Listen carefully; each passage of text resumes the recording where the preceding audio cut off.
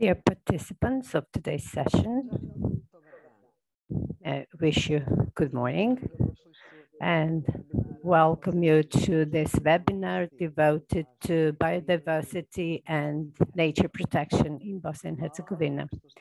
Thank you very much for joining us in such a huge number in circumstances caused by the pandemic.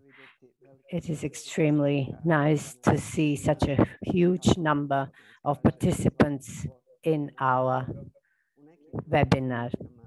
In some other circumstances, we could not host such a huge number.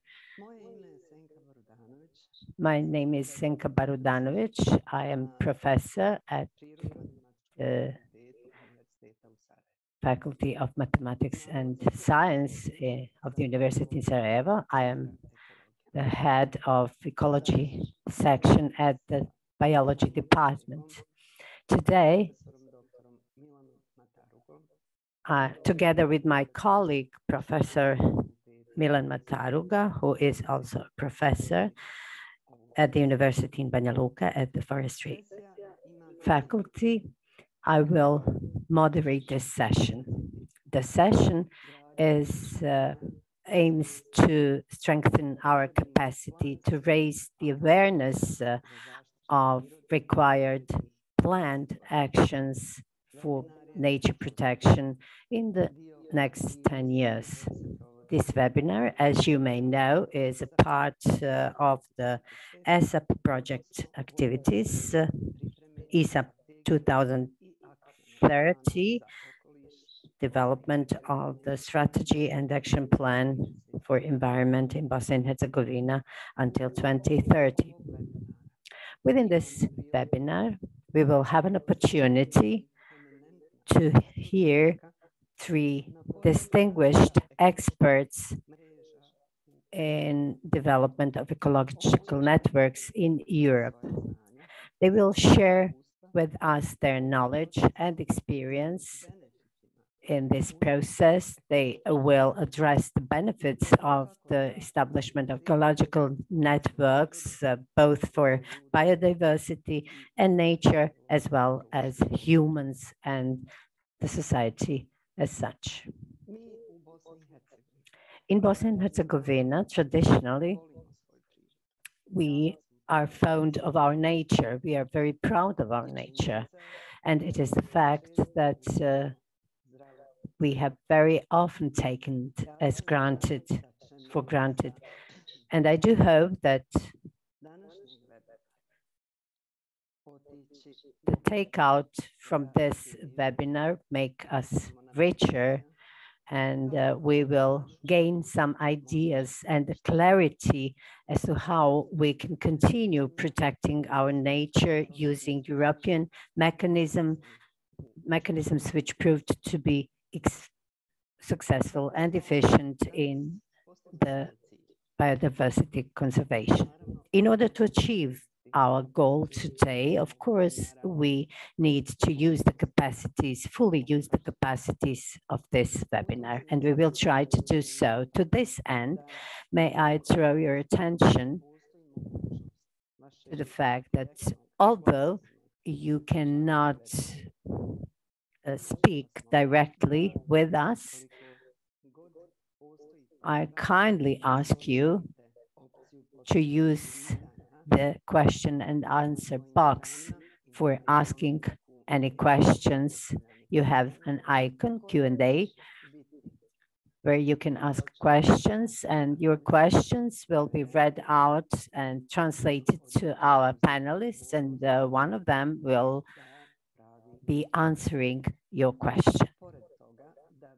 In addition to this, in order to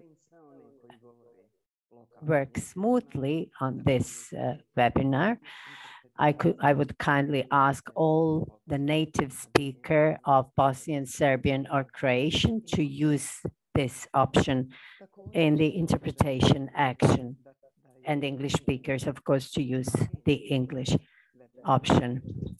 Let me also remind you that we will have a 10-minute break, at 10:25, and we will try to stick to the agenda and the timeline as much as possible.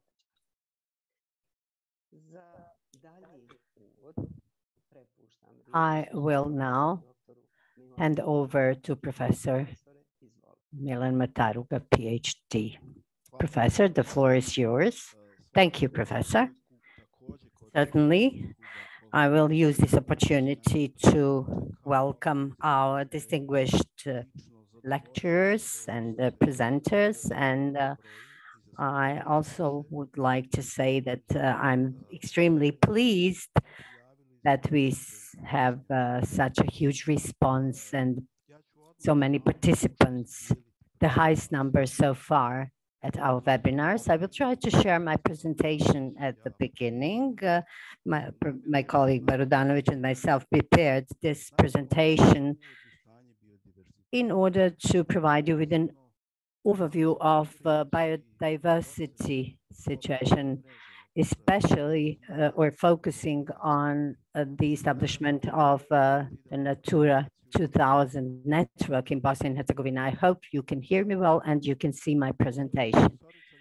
As Professor Singh already noted, for those who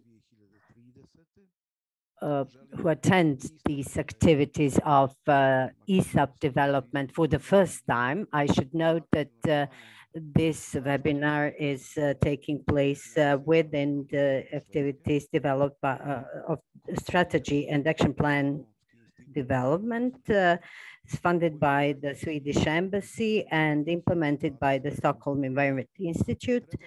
The aim of this process is to provide and finish the strategy and submit it to the governments across the level, BiH, Federation, Republika Srpska, and Brčko district for their adoption. The project is taking place within 7 working groups.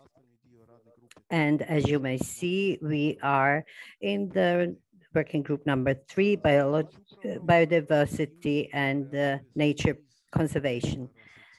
Thanks to these activities and the project, we will have a number of workshops and webinars, and this is the 3rd one. If you are interested and eager to learn about some other topics, you can continue attending our webinars.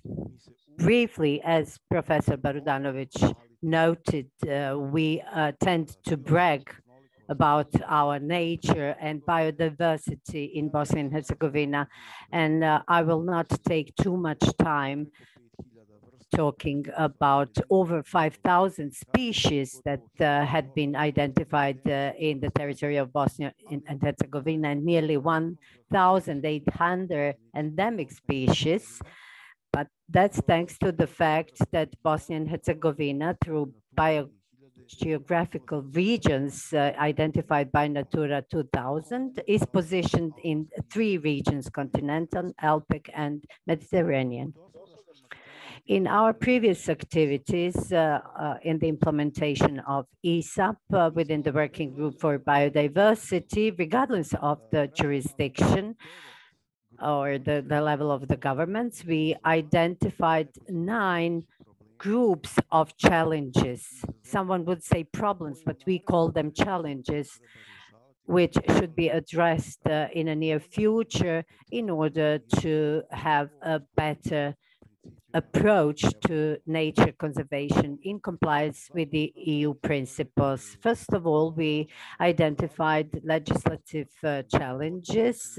We identify the non-compliant regulations and the laws which are not aligned with the EU legislation and regulations. Then we identified institutional challenges, and what we should stress today, we don't have sufficient, exact, accurate data on biodiversity in Bosnia and Herzegovina. The level of protection of nature has been increasing on a daily basis, but we have not achieved EU standards yet. We should also address the lack of political will, undeveloped public awareness,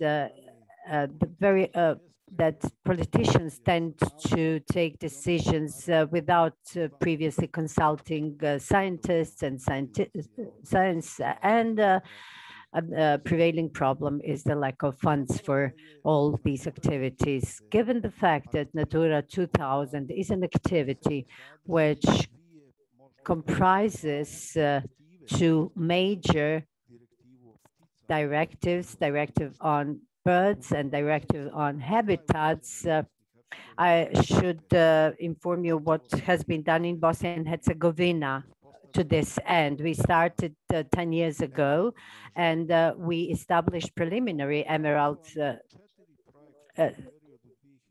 network, and then in the period 2007-2015 we implemented 4 projects. In all these project stages we were developing reference lists, and we have tried to amend the applicable legislation and regulations so as to enable full implementation of Natura 2000 in Bosnia and Herzegovina. And at the end of this project period, as you may see, we adopted the reference list, and we already prepared some preliminary plans, management plans for pilot areas. We also developed some manuals, but we actually stopped when we had started to develop IT system, which should have been established, because in Bosnia and Herzegovina we could not agree where we should set up this system. And at the end, the system was set up in Croatia, and it was active while we had the connection, but in the meantime it was closed down, so we don't have access to this. The similar happened to the communication strategy. We should have formed the website Natura 2000, which is not active and which is not accessible. As a result of these activities, until 2015, we prepared preliminary lists of areas, 122 areas. We proposed nearly 1 million hectares for the Natura network to be included in the Natura network, and over 200 species were identified under Annexes 1, 2, and 4, Directive on Habitats. And all this has been done based on available literature and references the researchers could obtain in Bosnia and Herzegovina. We did not have sufficient field research.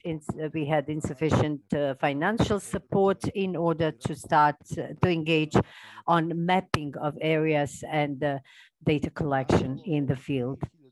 Unfortunately, from 2015 until 2021, the processes on the implementation of Natura 2000 nearly stopped in Bosnia and Herzegovina. And this is something which we may perhaps stress as one of the major goals of our activities. We should seek to identify mechanisms to secure financial and political support and agreement among various jurisdictions in Bosnia and Herzegovina, taking into account different responsibilities across the jurisdiction and in compliance with the Constitution of Bosnia and Herzegovina. And that would enable us to continue our work. We are fully aware of the procedures, and at this point, what we are missing is mapping of different areas. We need to fill the forms and define specific areas, and of course we need to take activities which will lead the participation of Bosnia and Herzegovina at biogeographical seminars. So we are able to present what has been done in Bosnia and Herzegovina. This is just a very short overview of what we have done and what we expect in the near future. I believe you will have much more questions for our distinguished panelists from other countries.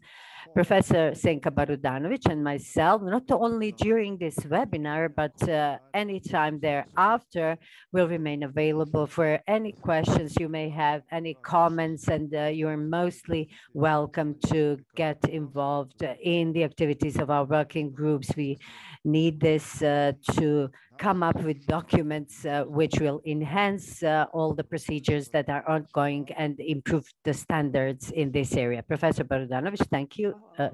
I turn over to you. Thank you, Professor Mataruga, for this a very brief and concise overview of the challenges we face in efforts to establish Natura network and other networks. And thank you very much for inviting the public to join us in our efforts to define the policies, area policies.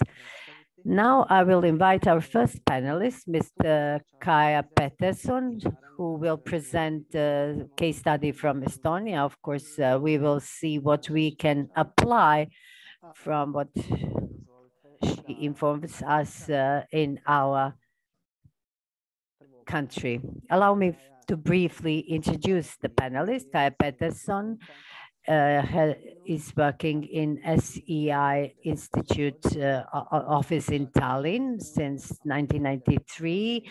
She is a senior researcher and since 2000 is director of the Sustainable Development Program. Her fields of interest and research include environmental policy, specifically environmental assessment, issues such as the methods of impact assessment, environmental management, the process of public involvement, and the consideration of results of public involvement in decision-making.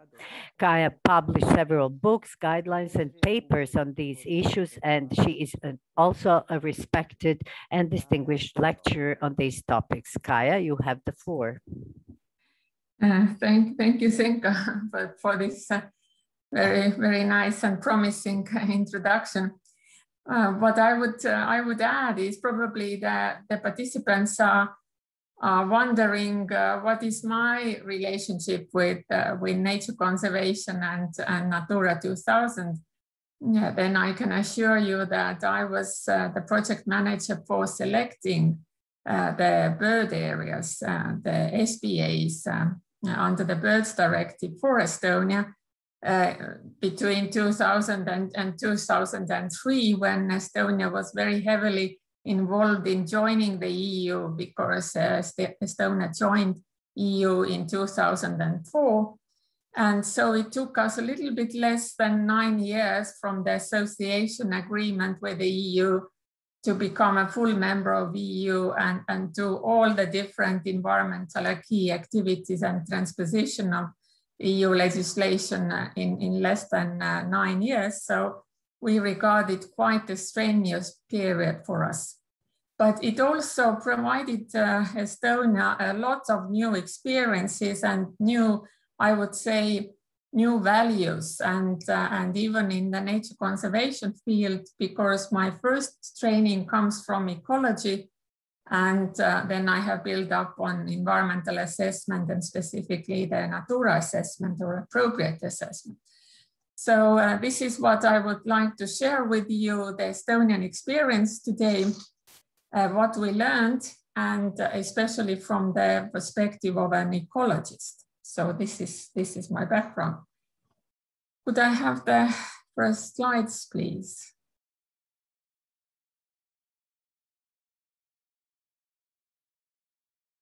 The next one, please. Yeah, so I would like to touch upon what are the differences or what have been the main differences applying the EU Nature Conservation Directives, the Habitats Directive and the Birds Directive, because as any other country and also Bosnia and Herzegovina and all the European countries have a long history of nature conservation. And what is Natura 2000 brings along? What are the differences? What we should reconsider and maybe even reevaluate?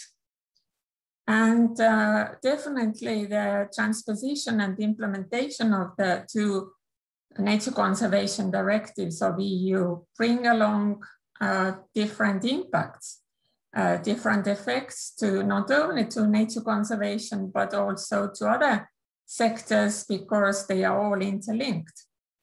And finally, just to visualize some of the Estonian examples. The next slide, please. What I consider the main difference is that nature conservation has become more of a legal procedure. On one hand, it has become rather complicated as any legal procedure usually does. But on the other hand, it has given nature conservation a very firm legal framework, which means that you can't just do anything in the nature, but you have to consider, you have to justify, you have to motivate your decisions. And more importantly, you have to plan and assess the activities with the consideration of what would be the impacts on the nature. So the nature conservation is populated quite a lot of different terms, but they are not just simple terms. They have legal framework. They have legal meaning. And this makes it probably, as I said, complicated, but when you get used to it, you take it rather naturally. What it also brought about, at least to Estonia, was that accidentally or by surprise to some people or decision makers at local and governmental level, that the ecologists have become very important positions, very, very important people, because they know the species, they know the habitats, they know how they function, what they need for their functioning.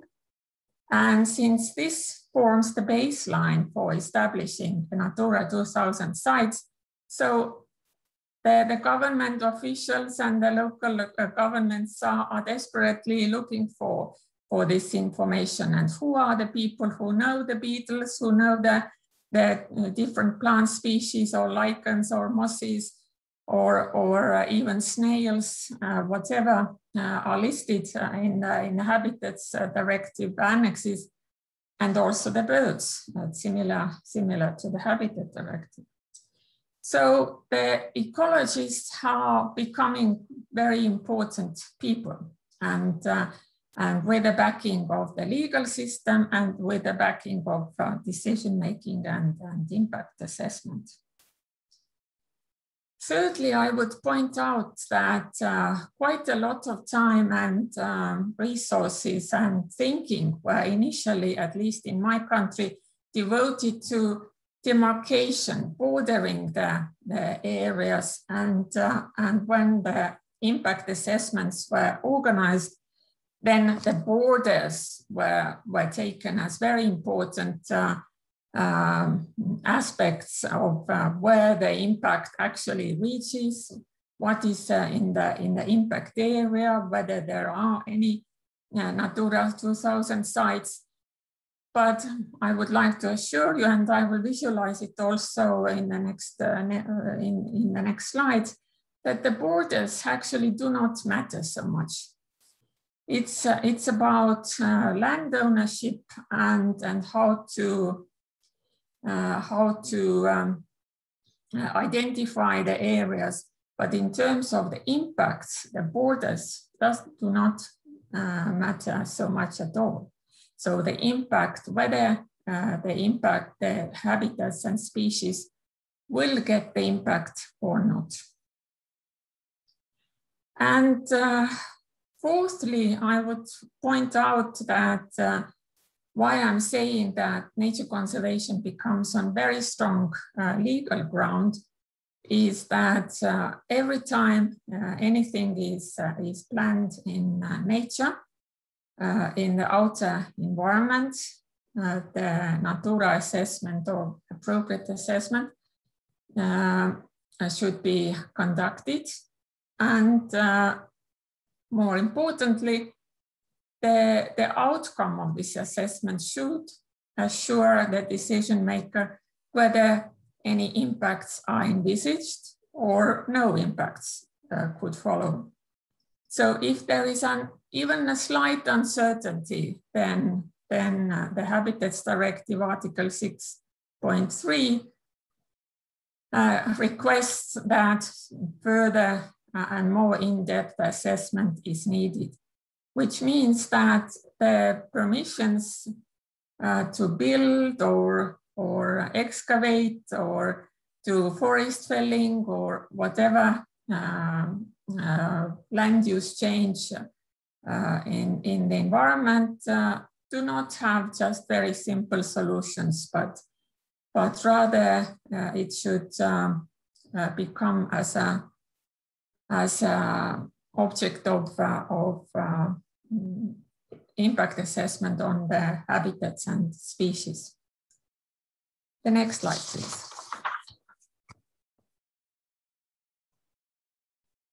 So as I said, the nature conservation becomes as a firm legal grounds, and the ecological knowledge is very important.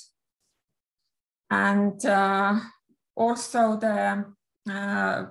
it might be looked at its restrictions, and the economic activities are prohibited. This is not the case. I will come back to it later today in my second presentation.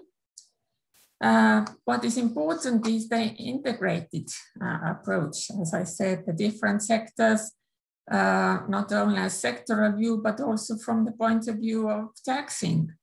Let's say there are mechanisms or instruments where the government can provide different taxing systems depending on the severity of the limitations to economic activities. But on the other hand, also the compensation measures or payments are those that would mitigate those different restrictions. And these become very sophisticated and, as far as EU is concerned, quite largely used. But we will look at them later today. And lastly, but not leastly, I would say that the nature conservation is not only your state or entity matter, it's an EU matter. So in several cases, the approval of the European Commission is needed in order to proceed with different activities. So it should also to be taken into account. The next slide, please. So this is an illustration what I said about the borders. There can be different activities with different impacts. Let's say this green dot is a Natura 2000 site, and either this is it a corridor or is it something that is going to build a building?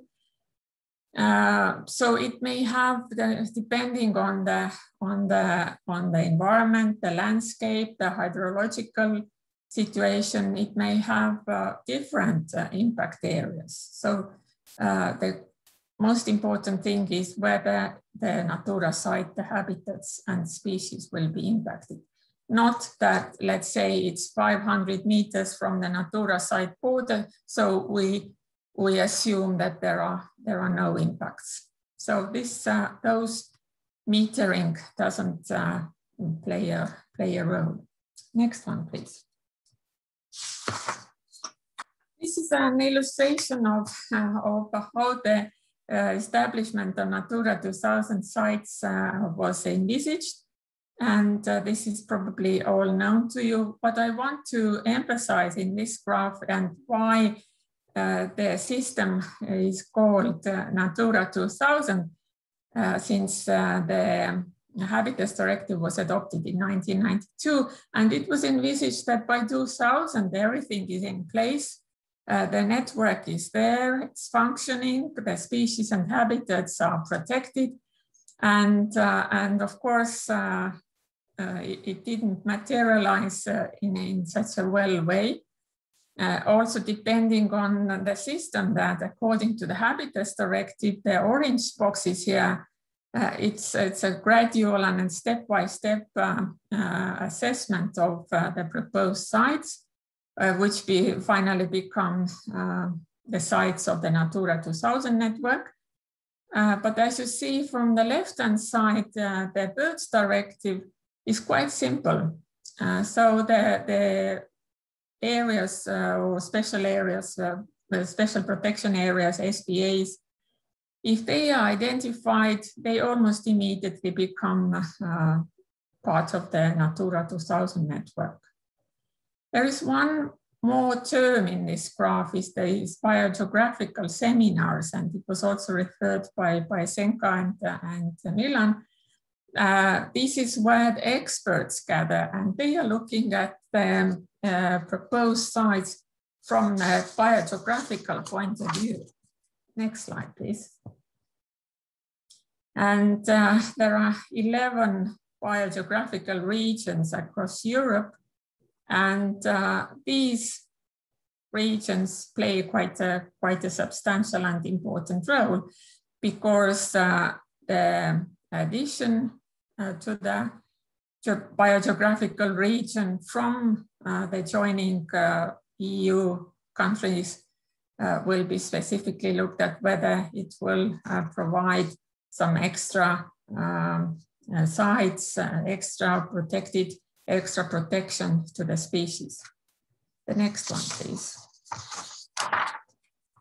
And moreover, from this slide, you can see that some of the habitats are not represented in all EU countries, or they are represented to a certain extent. And some countries have quite a significant, important role for protecting those habitats and species. The next one, please. For instance, Estonia, Finland, and Sweden, we have quite important responsibility for alvars, for the dry grasslands, and these are priority habitats across EU. So it shows that what happens in Estonia, Finland, and Sweden, and especially when the impacts are concerned, then we have to be very careful. It's not only about our country, but it's about the habitat across EU. Next one. And this is how the Estonian Natura 2000 network looks like today. I must say that the SPAs, the number of SPAs, 66, and even the borders or the area of the SPAs haven't changed since 2004. So we pretty well knew at that time where the best bird areas were, and especially thanks to the projects, different projects prior to the joining of EU, and especially when Estonian Ornithological Society identified the IBAs, the important bird areas. The number of habitat sites has increased to 541. And you see that the marine areas and the mainland with those brownish dots and many of the areas of habitats are also coinciding with the SPAs, with the bird areas. So it's a good mixture of applying the nature conservation directives in Estonia. But my fellow speakers will now elaborate how they implemented the Natura 2000 in Croatia and across EU. So thank you for your attention.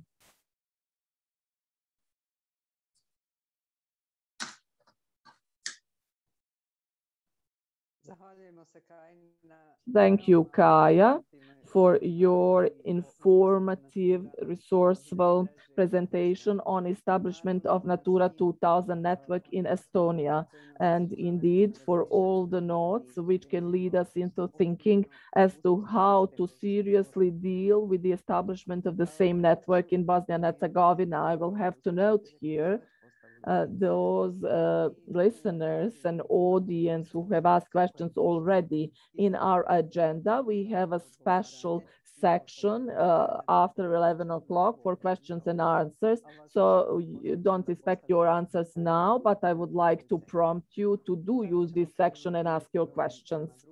Now we will move to embrace another presentation related to the establishment of Natura 2000 sites and ecological networks in Croatia. It is our great pleasure to greet Zrinka Mesic, who is a biologist and ecologist with over 18 years of professional experience in nature conservation, team leader and coordinator of field research on habitat management for multiple protected areas and ecological network sites, including research of specific objectives of ecological network preservation. Among other things, she worked as coordinator of field research on distribution of 11 taxonomic groups in Republic of Croatia within the EU integration project Natura 2000.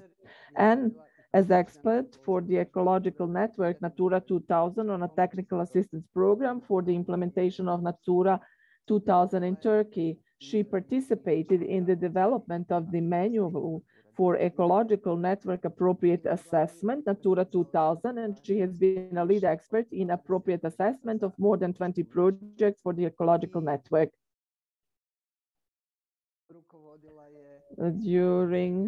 I apologize, over the last 2 years, she has been a lecturer at the Hunting and Nature Conservation Studies at the Associate Degree College in Karlovac, where she teaches courses on nature conservation and biodiversity. I apologize if I shortened presentation about Zrinka. Now we will have a great pleasure to hear from her on the establishment of Natura 2000 in Croatia. Zrinka, please take the floor.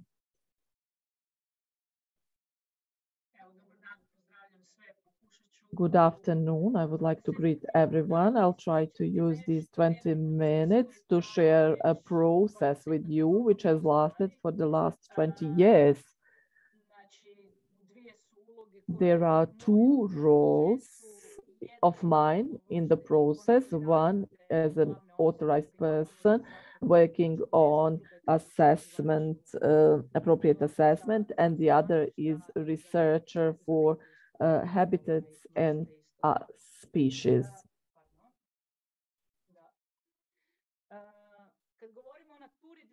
When we refer to Natura 2000 in Croatia, I would like to mention one thing. You can see where this network, when we refer to terrestrial Natura 2000 area, the first 3 countries with the highest share of ecological network in their territory are 3 Baltic countries. Croatia is somewhat behind Slovenia. At one point, we were in front of them. However, Slovenia later received requirement to include some other areas of its country in Natura 2000.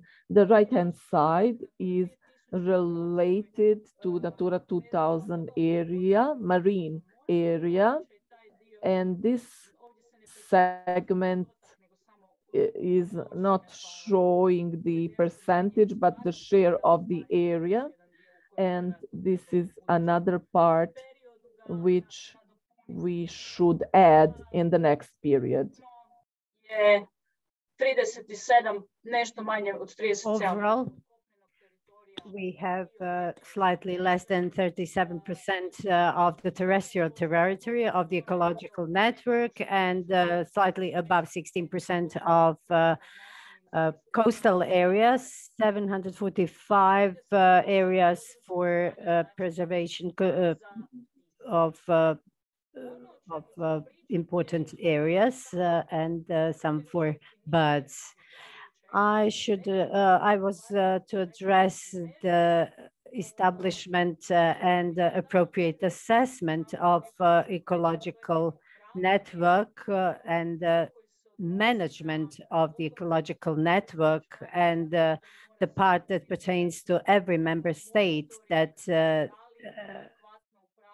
they have to set up a monitoring system to show that they adequately manage the network. The timeline with regard to defining and setting up the ecological network came up back when we discussed the Emerald Network and all the countries had a similar process as you do in Bosnia and Herzegovina. You gather all data regarding the species, habitats, you carry out the mapping for this data to integrate them into GIS system. And in this first period from 2002 to 2005, we prepared the proposal for the Emerald Network, which was the basis for us to define first the national ecological network of the Republic of Croatia. And in 2013, when we became a member, it became the Natura 2000 network. I singled out certain other periods and points during this period of 13 years. And one of them is that we established a professional body, the National Institute, one independent national body. This is crucial, and this contributes to a quality of preparation of the ecological network and its development. There are several other projects which were also directly related to this, including the LIFE project that addressed the challenge of development of the ecological network, which so-called CRONET, which was the basis for further development in 2007 and establishment of the ecological network. Another activity which helped hugely in the preparation process was the development of the map for the Republic of Croatia. If you have such a map, it is easier to define other things, important areas for ecological network, etc. So we had a number of projects that were implemented and some processes focusing on defining and development of the network through different projects, mainly funded by the EU. And in this process, we actually prepared the ecological network. In 2013, we simply declared it. When we became the member, the process did not stop. We had to propose our ecological network, and it had to be discussed at the biogeographical seminars, and that happened very soon for Croatia, and the majority of the proposed areas were accepted, but for some areas we had to make some modifications. We had to further protect some areas, and we had to add some species in other areas. The establishment of the Emerald Network, it is a process which requires mapping of territorial habitats, which is used for development of Natura habitats. 50% of the terrestrial territory of Croatia was actually important for the establishment of this network. In some later analysis, we came up with 37%, and that's more or less the percentage which remained unchanged. At the early beginning, the National Institute for Nature Conservation set up a system for information sharing. So information was available and accessible to the public and for all of us who were not directly engaged or employed with the state institutions, it was very useful and enabled us to get engaged in the process. When proposing Natura 2000 areas, every country can add their own species to the list, and Croatia did so in its own proposal. We added, I believe, some 20 species and 2 habitat types. One of them were the sediment barriers. EU is sometimes hesitant to accept adding of new species because that can affect other member states if they also have these species, then they have to review their areas of ecological species. When you have the Genia velebitica, which can be found only on the mountain Velebit, it is much easier to do this. Now you can see the overview by species. We have 76 habitat types, which were declared a part of the ecological network, and 122 bird species and 146 other species.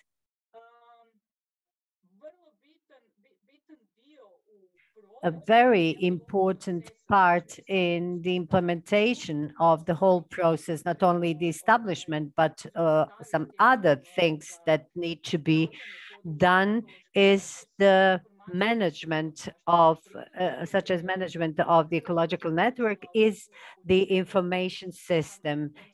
The Croatia or the State Institute or National Institute for Nature Conservation was responsible for this, and it looks like this today.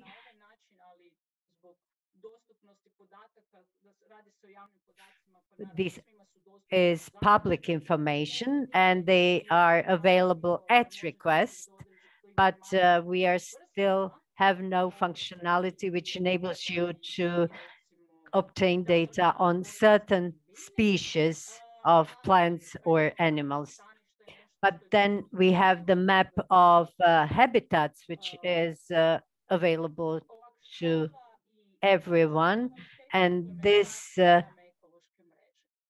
makes easier the implementation of the ecological network.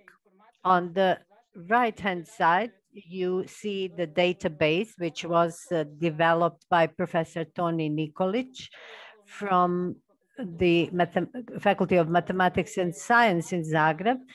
This is the database, Flora Croatica database. It is a database which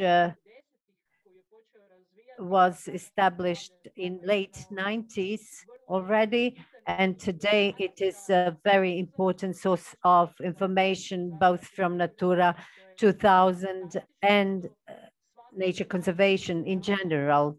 This is really something valuable because all of us who research flora and fauna can contribute to the database and improve it on a daily basis. Despite the fact that we had multiple projects in this period of 20 years, this is a print screen of the description of one area of ecological network. You can see the goals of conservation, and we marked red data quality. DD means data deficiency, and this is something which we still lack. And there are a lot of things that need to be upgraded in this ecological database. So the process takes more than 20 years, and you must use different mechanisms and projects. Another important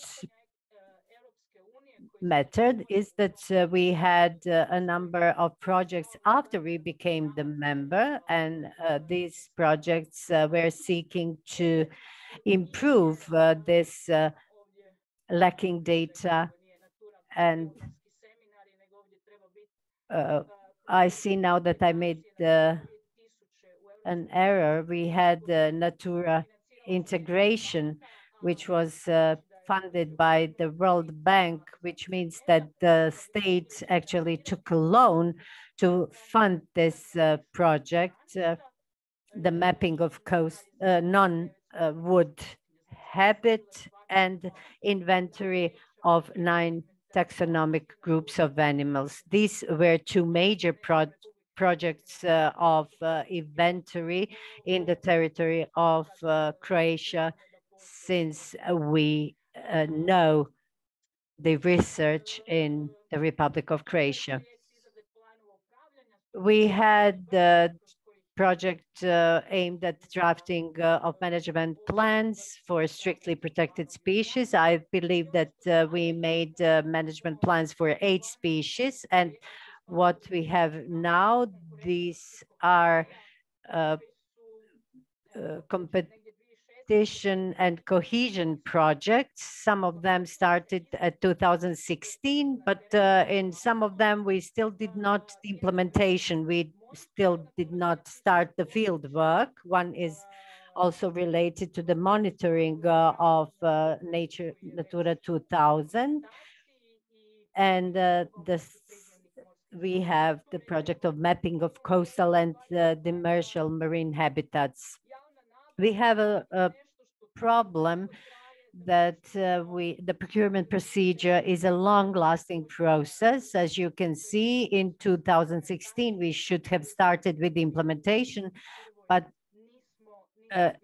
we still not been able to go to the field and actually started undertaking activities. So the public procurement is a long-lasting project, and this is an advice for you. You should focus on this, and you should try to arrange it in a better way.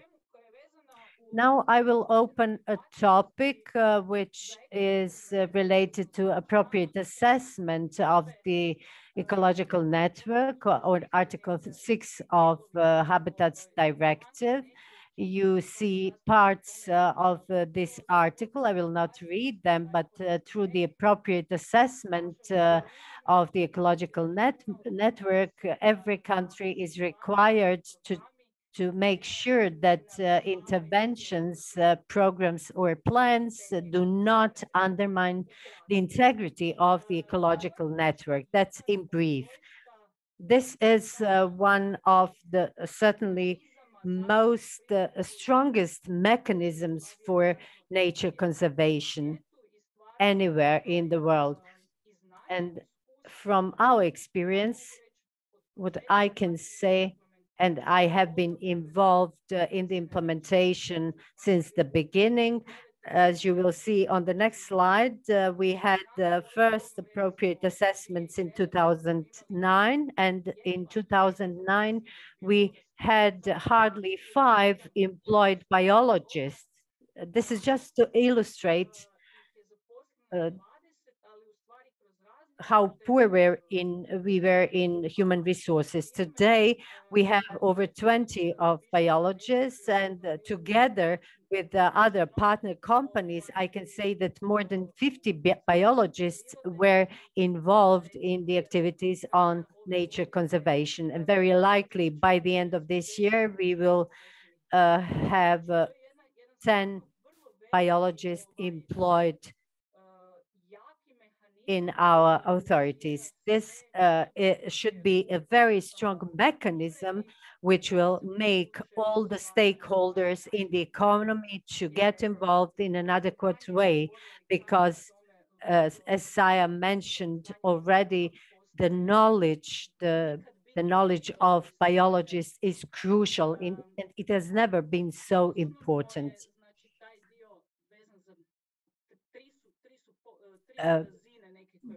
There are 2 stages, the screening, appropriate assessment, and overriding public interest with compensatory measures. What I could say about that is that I know that very often the investors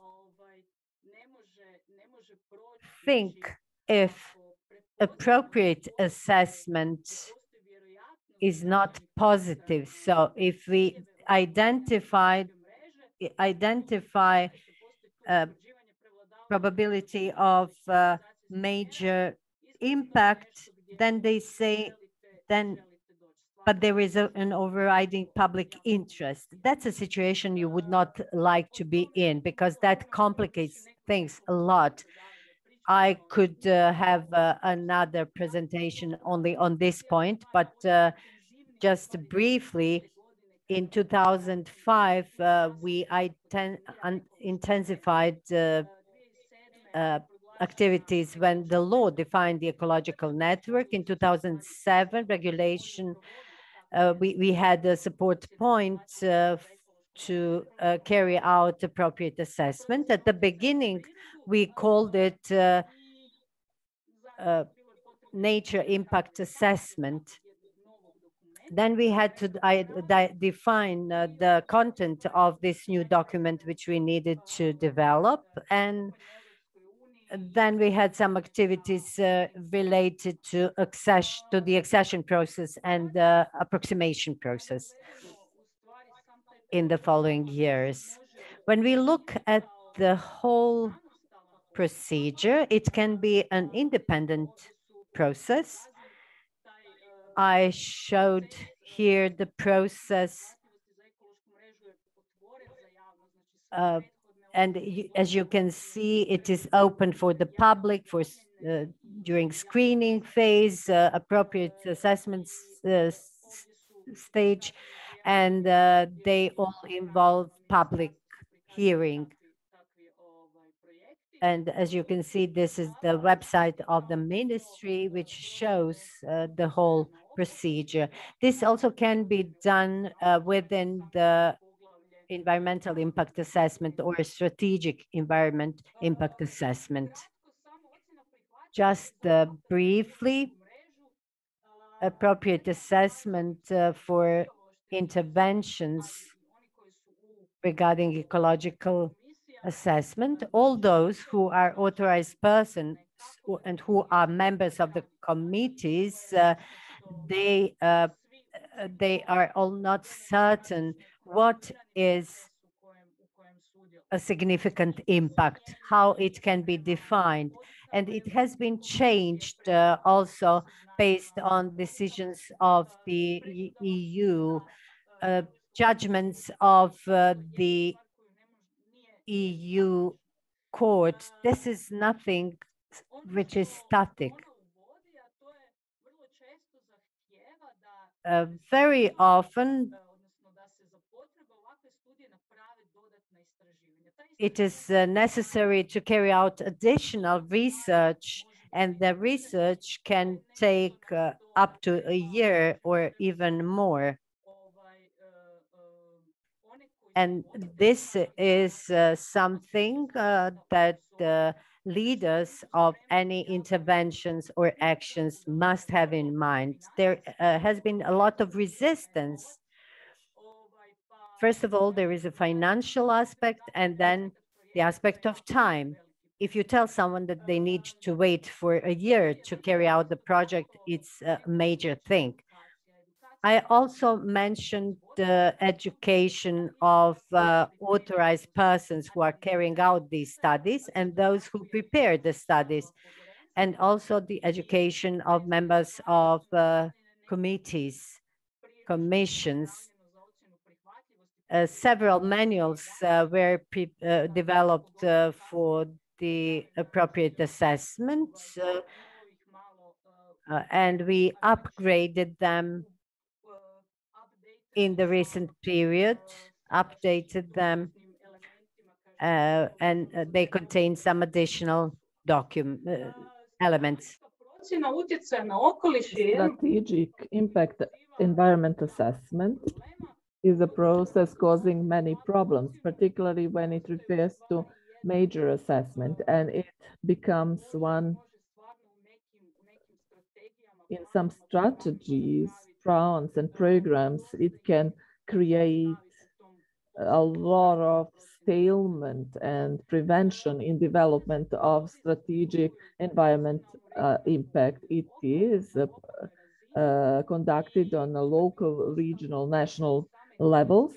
It has been problematic. They had doubts whether some plans, such as forestry, strategic planning is required or not. It was tried to be avoided in some other processes, but ultimately it is difficult that you can avoid some things, since European Union is quite strict in certain matters and they dictate what can be done. So in few years, you receive decision that you are to change the law and procedures. One of the problematic areas is that the assessment of documents at higher level, it boils down to the lower level. However, at the higher level does not have sufficient details so that you can problem is to how many details you include during this assessment.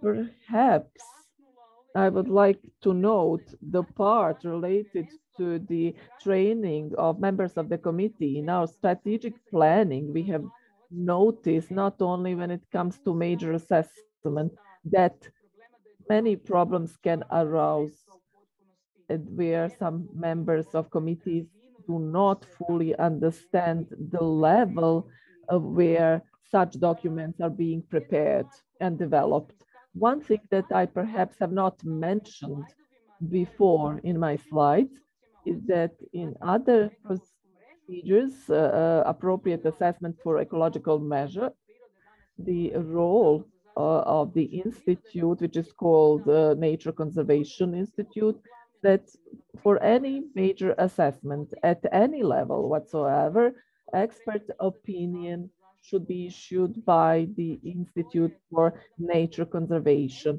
So it is very important element, and based thereon, members of the committee should provide their view. Briefly about stakeholders, some of them have been noted here, where the implementation of Natura 2000 and the implementation of ecological measures makes them to conduct some new procedure, usually through management plans of natural resources, Croatian waters, forestry, electric distribution company, and those who have to slightly change some things in their own procedures. It is something which requires a lot of energy, a lot of efforts to be invested, which would then ultimately pay off. One of the problems that we've been facing is in spatial plans. They must be at the cantonal level, go through the strategic environmental impact assessment, and many cantons, many districts avoid their revisions to spatial plans because in some of the things, interventions that they wanted to do through these plans, they will need to give it up. So development of such plans are quite demanding. They can last for many years. And this is something that nobody is eager to do. One, briefly on a more positive note, one of the issues for stakeholders, agriculturists or farmers, can contribute to different issues through their practices, through the Rural Development Plan, measure number 10, where the ways of management of grassland is regulated so that they contribute to nature conservation and protection of biodiversity. And this is mostly related to Natura 2000. One of the things that we've been working on, currently working on a project involving monitoring over the implementation of this measure. And we collect information and data for Natura 2000 sites related to types of habitats. Currently, we are developing management plans for the ecological network sites. The management itself of these sites, but also including sectoral plans for management of natural resources. A lot of things have been dealt with under those plans for the implementation of management, and this is one of the very important elements. One of the matters that are contributing, it is the rule book on the targets of conservation and measures of the preservation of target types of birds in the ecological network sites, which defines what is the size of population and what measures should be implemented by individual sectors in order to preserve the species or habitat type. The ways of management of ecological network sites, national parks or nature parks, is managed by the state-owned institutes, and there are 21 cantons, and each canton must have their own public institution which will manage the ecological network sites, and they also manage the sites, protected areas in terms of the law on nature conservation, but they also manage sites of ecological network. Problem arises when ecological network site is located and distributed in several cantons. Every state level institution is in charge, which is located in that particular site. However, the management plan is unique for the entire ecological network site. So it's a bit complex. And we have not made such management plans yet. In the upcoming year or two, we will be able to tell you how to overcome this issue, this problem. What's also important to mention, forest management plans or forest land management plans are those plans that manage ecological network sites. So these plans are developed by foresters and it's a part which has been currently regulated. Every member state has the obligation to perform monitoring and reporting. We have entered this period of reporting between 2013 and 2018. The next one is between 2019 and 2024. What you can see here in species, we have a lot of gray areas which are unknown. This is the part related to the missing data. However, we have a big project which should organize big size monitoring. One of the problem is that we do not have sufficient experts to perform all the activities that are necessary. I'm not sure if I exceeded my time. Perhaps I should stop here, or if I have some more time to continue. Zrinka, I'm truly sad to stop you here because all the information that you have shared with us are very important, showing how complex process is ahead of us.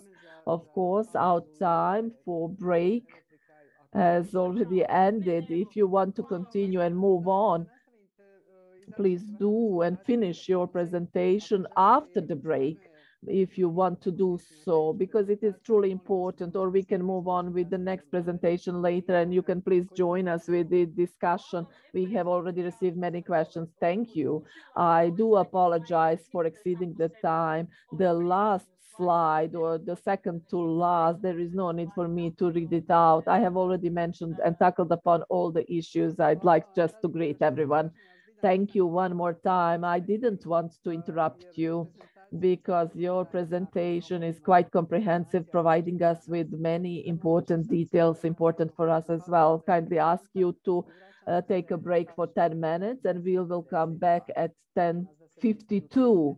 Please do not switch off from Zoom. Just come back at 10:52 when we shall resume. Thank you.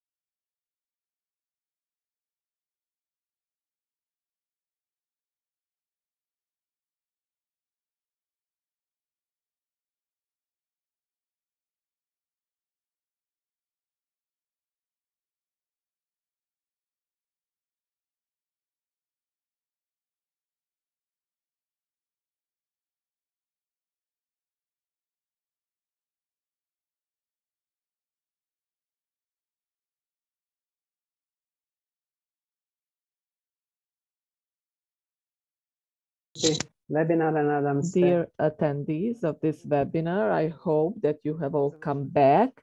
We have finished with our break.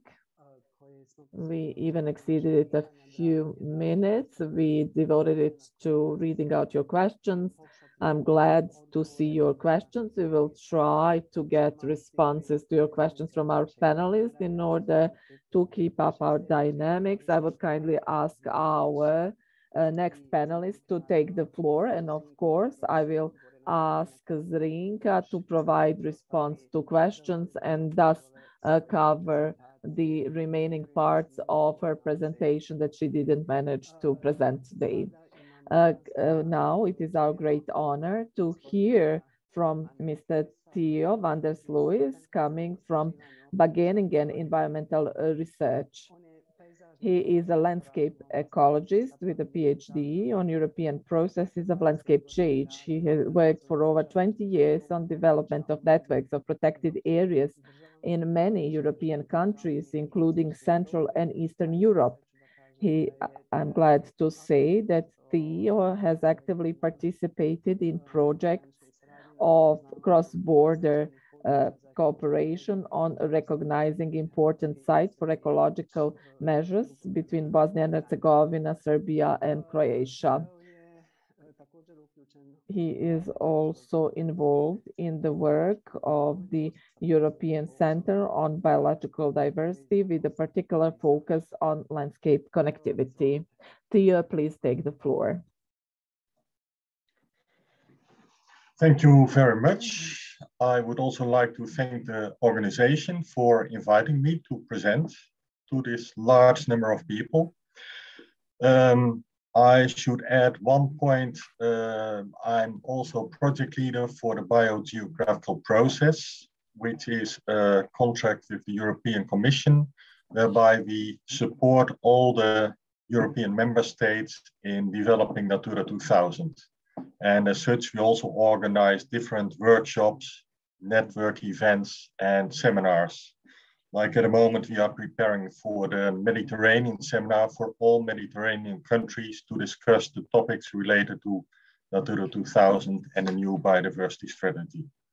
So that also connects to all the previous presentations. We are supporting the member states in their process of implementing, which is an ongoing process. Well, let me continue. I will briefly present why do we need ecological networks or green infrastructure, as it is always also called. A bit about national approaches on ecological networks and how to develop ecological networks at site or regional level. And in brief, I will say something about funding and where you can find some further information also. Well, ecological networks. One moment, let me check that I have the, yes. Ecological networks are essential because the modern landscape, as we know it, is totally fragmented. We have the railways, we have built-up areas, we have houses. Next slide, please, by the way. We have our industry, and well, as you know, as we all know, our landscape has changed considerably. Well, as a result, we see that what was in the past, well, natural habitat, living areas for species, it has decreased and decreased, and we have ended up in a situation where there's very little natural habitat left. In fact, it's the situation at the right bottom. So few fragments of, for instance, forests or wetlands or whatever is remaining. Where we have to go now is to a situation where you try to reconnect what is left. And partly you can focus on restoring lost habitats, lost wetlands or grasslands or whatever. Partly it's also a matter of connecting those patches to improve biodiversity. And that relates to the concept that we discussed, the concept of ecological networks.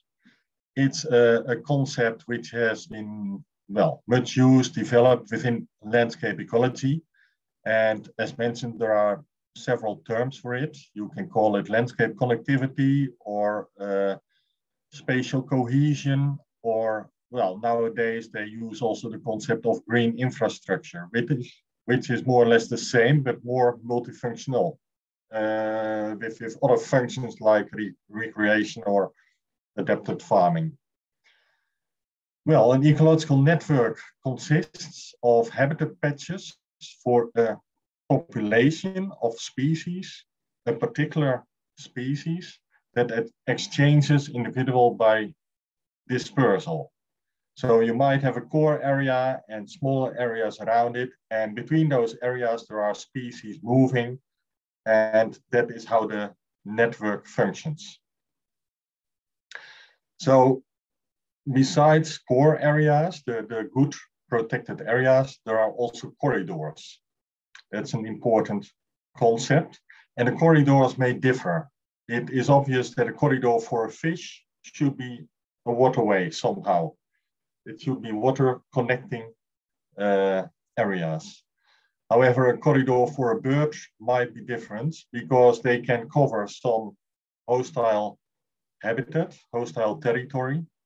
So in that respect, well, you don't need a physical connection directly. You might perhaps need stepping stones between protected areas. Well, also important is that a network is species-based. It is not a matter of doing a calculation and calculating a fragmentation index and trying to improve that index. That is of no use at all. You have to focus it on certain target species. For instance, a lynx, or for instance, fish species for which you want to connect protected areas. Yes, and well, if we focus on species, next slide. Let me see, yes. If we focus on species, we asked experts in the European workshop which species do most need connectivity, green infrastructure. And well, those experts, 50 or so, they mentioned as first, well, aquatic species, fish species. However, they also mentioned mammals as being very important, and also insects, to a lesser extent, perhaps birds and flowers. Well, that is the kind of gut feeling, of course.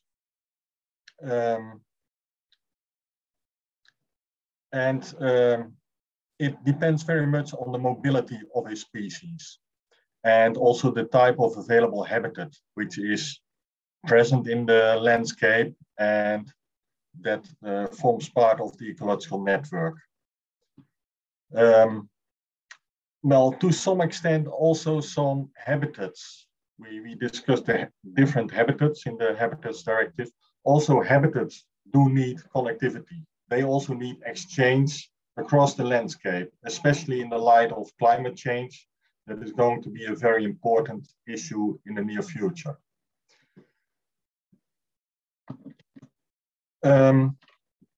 Well, what species do need what connectivity? First of all, there are species that are good dispersers. There are species that are poor dispersers. That means they can distribute, they can move easily or not so easily. And they have different strategies for spatial cohesion.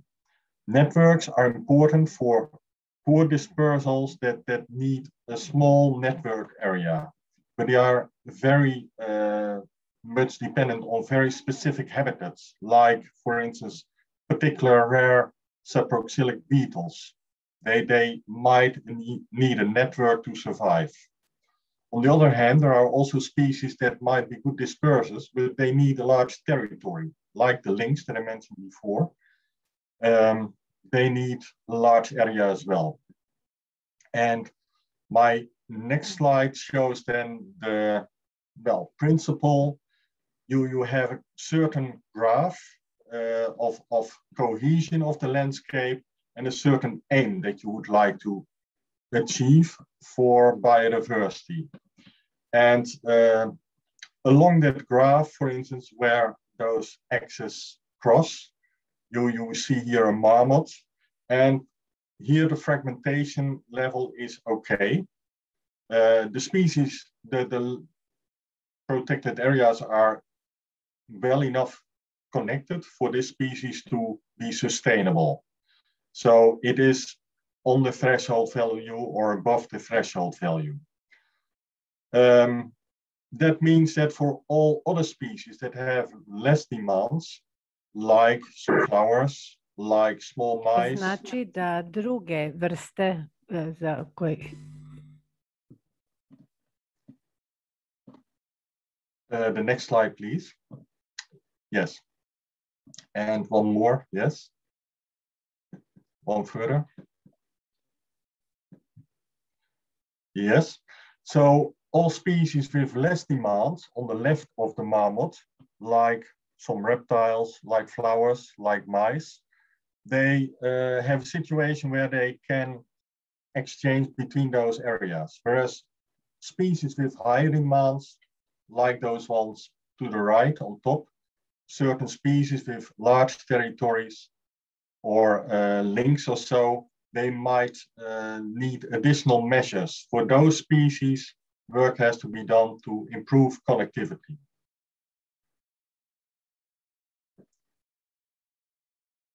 Well, I show an example in the next slide of infrastructure to improve connectivity, because those species that need improved networks, they do need, well, means to cross, for instance, the highways. This is an example of our first ecoduct in the Netherlands, which was built, I think, 25 years ago.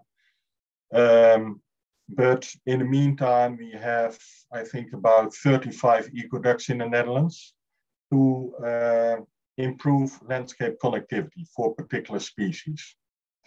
Well, you see some other examples in the next slide. The otter needs very specific measures, also along waterways, under roads to pass those roads.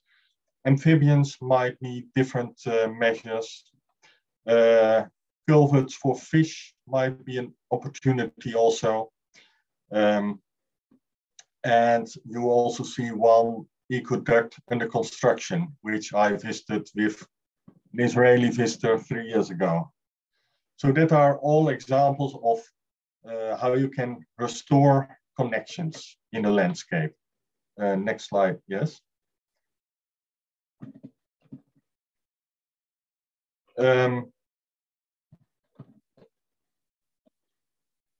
I can't see my Zoom. Well, I will just continue. There's some information about funding in the slide. I will show you some examples of projects that were funded by the LIFE program, the EU LIFE program. It funds, for instance, projects to improve the connectivity for large carnivores, to remove barriers for raptors migration, measures to ensure river connectivity, transnational planning of ecological networks, and other conservation actions. So that is a way how projects are funded. This program has been scaled up a lot in the coming years. That there is a large increase in budget by almost €2 billion from the present LIFE program. I'm not sure, I couldn't find the information so easily whether at the moment there is pre-accession funding for Bosnia-Herzegovina for this purpose. There was in the past, I know that. But there is also, of course, the opportunity to coordinate, to cooperate with other member states. And it might well be possible that Bosnia participates in a project on, for instance, brown bear or lynx that is focusing on connectivity. where Bosnia can be one of the partners in a project. Well, coming to policy and legislation, for the European member states, Article 10 of the Habitats Directive is very important to implement corridors to improve the ecological networks. Ecological networks are also seen as part of the Natura 2000 network. Ecological corridors, sorry. Also, the Emerald Network recommends the development of corridors. And the new EU Biodiversity Strategy for 2030 also highlights the importance of a coherent trans-European nature network. It says exactly to set up ecological corridors to prevent genetic isolation, allow for species migration, and maintain and enhance healthy ecosystems. So also the coming years, this is going to be an important focus, because in Europe we have, well, in the European member states, we have realized that the conservation status of species and habitats is still insufficient. Too many species are in poor conservation status. That is partly due to, well, poor habitat quality, but partly also due to the poor connectivity, the poor, well, landscape cohesion. So as mentioned, the new strategy mentions that a lot of funds will be available, 20 billion a year for investing in green infrastructure. Well, if we look at ecological networks at a national level, planning landscape connectivity and the ecological network is done in different ways in different regions of Europe. Often you see very regional approaches. You saw that in the past, like 30 years ago, the development of the ecological network started in Central Europe and in the Baltic states. They had a leading role in those days. And we see nowadays that you can define between federal states and non-federal states. The federal states like Germany, Austria, Italy, and Spain, they are very decentralized and different regions have different approaches. But as other countries, it's a coordinated national approach to develop an ecological network. And I just show a few maps. The map from the Netherlands. We started with the ecological network in 1991, 1992. And this is the map that was developed at the time. Also the map from Estonia, the green network. This map is from 2010. France has made a very elaborated process of develop different networks that were merged into one map for the tram vert et bleu. Germany has also a quite different network. It has a federal approach, as I mentioned, so it differs how dense the network is in some Bundesländer. Sometimes it's very dense, sometimes it's not. And you have many very small fragmented protected areas. Well, I show some examples of work on ecological networks, and they come from a study I did for the Topic Center Biodiversity in 2019. I show, well, there are examples in that report on different habitats, for instance, for boreal Baltic coastal meadows, for alpine rivers, and for temporary Mediterranean ponds. And these are all habitats from the Habitats Directive, which are considered important, which are in need of connectivity. So you can find it in that report, how that approach is. And you can see the cover of that report. This report is going online, or it is already online now. And I will give you afterwards some details to check for more information on this study. This handbook is available for all member states and all other countries and interested experts to consult. And one of the chapters is indeed dealing with the green infrastructure and network coherence. Well, I give an example of temporary Mediterranean ponds. There's a distribution map with red dots on the right, where you see where the habitat is occurring. Several live projects have been executed in the past to construct and rehabilitate Mediterranean ponds. Also to eradicate exotic species, which is an important problem for this habitat, to remove drainage ditches and for reintroduction of species. And there are, for instance, projects on the coast of Portugal, like Charcos, that has been working on it. And in the slide, you also see, by the way, the reference to the report where this example is worked out. Well, we also did in that same report some examples of species that need connectivity. One of the species is the European sturgeon, or the beluga. It's the large copper butterfly species, Eurasian lynx, and the stag beetle. These are also all species from the Habitats Directive. So yeah, check out that report for, well, more elaboration on this, or the handbook where you find the same examples. I also give an example for Ukraine, Belovodsk region, which is Lugansk Oblast, where we nowadays have those problems, all the unrest. Anyway, I did some field work there for steppe habitats like 10 years ago. We used a map because, as you recall, ecological networks have to be species specific and habitat specific. So this purpose was really to make an ecological network for steppe habitats, which are very important in this area.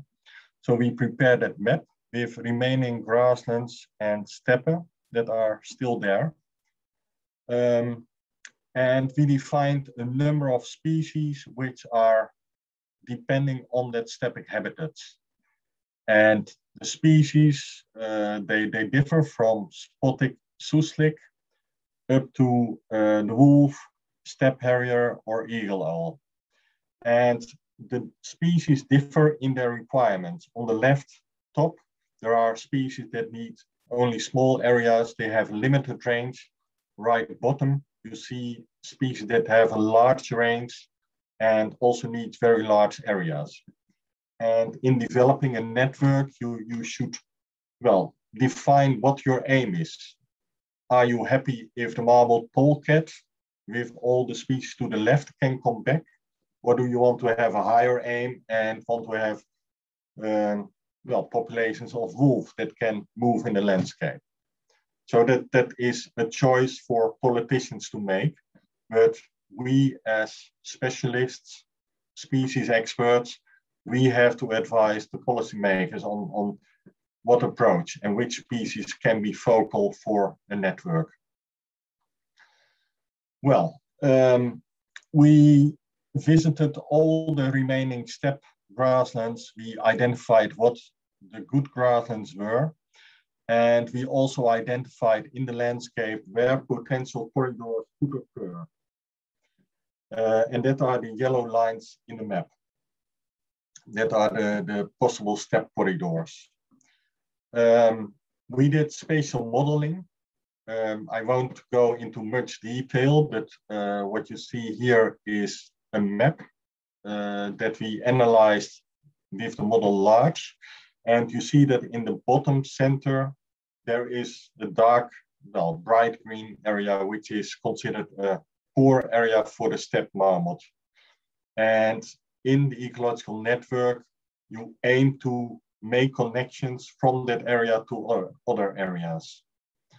So with the model, we could show also if the network could work, would be sufficient for the species to obtain sustainable populations. So that is an approach that we follow there, but we did similar work, for instance, in central Poland for the Vistula River and in other regions in Europe as well.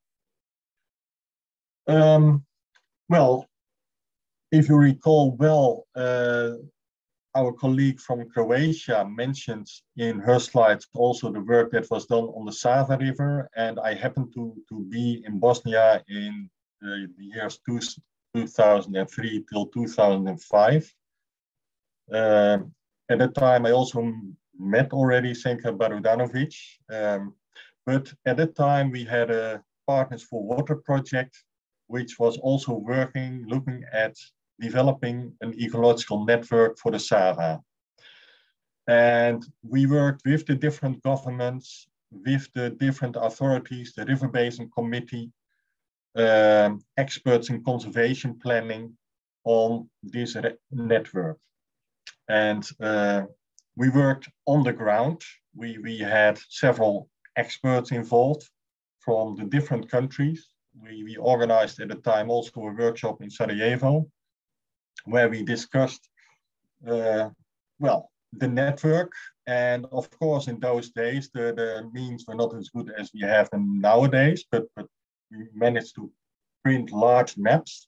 And with the experts, in this case, Croatian experts, we looked at the quality of areas and at species which would depend on the Sava River for connectivity. It is very important to stress here that in this work, transboundary work is essential. And that is not only for Bosnia, it counts for all European member states. Also, France and Germany have to discuss those transboundary corridors. Networks don't stop at a border. Networks cross those borders. So it needs discussions with neighboring countries, with neighboring regions to define what priorities should be, which species should have priority, and what joint measures can be made to make a joint network. And as mentioned, live projects, for instance, can be such a tool to develop or to open such discussions. But also other means can be followed. Well, then I come to my final slide with key findings. Well, it doesn't matter much what name you give it, whether it is ecological network or network coherence or green infrastructure. The names may differ, but the concepts are similar. It is a matter of connecting areas, connecting natural habitats. The problem is that many networks are developed, they are on paper, but they are not brought into practice. It remains a paper network. So in reality, a lot of work has to be done at a national level to improve the network coherence or the landscape connectivity. You have to make that map also practice. And you have to discuss with the different landowners how to realize a corridor that the landowners will accept, but that also should the purpose of connecting those protected areas. As mentioned, the new biodiversity strategy 2030 is very important for the EU member states to improve ecological networks. Crucial aspect is that ecological networks should be species-based. So do not just connect the protected areas. It doesn't make sense to connect wetlands with forest areas because there is no corridor necessary, usually. You connect wetlands with wetlands or forests with forests or grasslands with grasslands. Well, there are opportunities for funding, perhaps pre-accession funding or other ways of funding, and that should be looked into. One thing that I haven't mentioned in my slide, but in our work for the biogeographical process, we have a newsletter where we announce different meetings, discussion groups. For instance, we plan this year a meeting on flyways for birds, for ecological networks for birds in Croatia, I think. If you subscribe to our newsletter, you will be informed about such events happening, and you can join those meetings either online or live in Croatia. So I will put that the email address in the chat so you can subscribe to the newsletter and be informed about the activities that we are doing on the European Natura 2000 network. That's all I want to say. Thank you very much.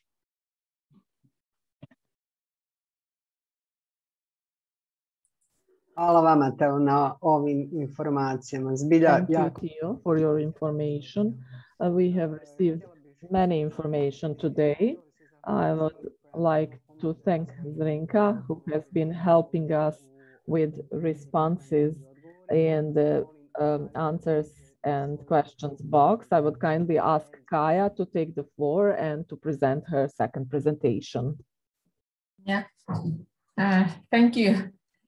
And now we have come to a stage where all those ideas and the pre-work and the establishment of the areas has come to a point to put into action, how to implement that, and what mechanisms and what instruments the governments have. And I would like to illustrate some of the possibilities. So some people say that there is no question, nature has intrinsic value and we should be very careful of destroying it or affecting it. Although we all know that we are using natural resources and we trade with them, and there are resources that we are not trading with. But still we are trying to put some price tags on the resources. And I would like to go through what we mean by land management for conservation, and then a few arguments that are prevailing and have been I would say universal to all the countries, independent on whether they are EU members or not, and to illustrate how the nature conservation in land management have been implemented, and what are the new trends and ways out, on the example of Austria, which is perhaps more I mean, from the natural point of view, the natural environment point of view, more similar to Bosnia than Estonia is, because Estonia is a flat country, similar to Netherlands. But of course, the density of people is quite different. And this makes quite a difference also in the attitudes and nature conservation objectives. Could I have this next slide, please? So when we are talking about the land management for conservation, then people usually think that, yeah, this is about jobs, and this is about jobs. And there is quite a widespread hesitation that nature conservation will put restrictions on the economic activities, and there will be a reduction in jobs, especially in the rural areas. So there is quite a large cost involved that the society should bear. I would like to touch upon some of the issues. So in the nature conservation, of course, the primary objective is to maintain the favorable conservation status of species and habitats. And this forms the framework of land management as well. As we were talking about earlier, how to assess the impacts and how to avoid them. It's also about soil and water, not only about forestry and agriculture, but also forest soil and the water systems more broadly. And it's about landscapes, because when you look at a very specific area, very localized concrete area, this might not solve the problem. You should broaden your view to the catchment area, to the landscape area, to different administrative scales. As we have talked here today, the integrity of the site is very important. And this was the main message by Theo, that how to maintain the connectivity and integrity of the green infrastructure, the green areas. What is more broadly being discussed across Europe is the nature-based solutions. And it's not so much about perhaps nature conservation, but how to use nature and the functions for the benefit of, let's say, water purification, wastewater treatment, and also avoid flooding, for instance.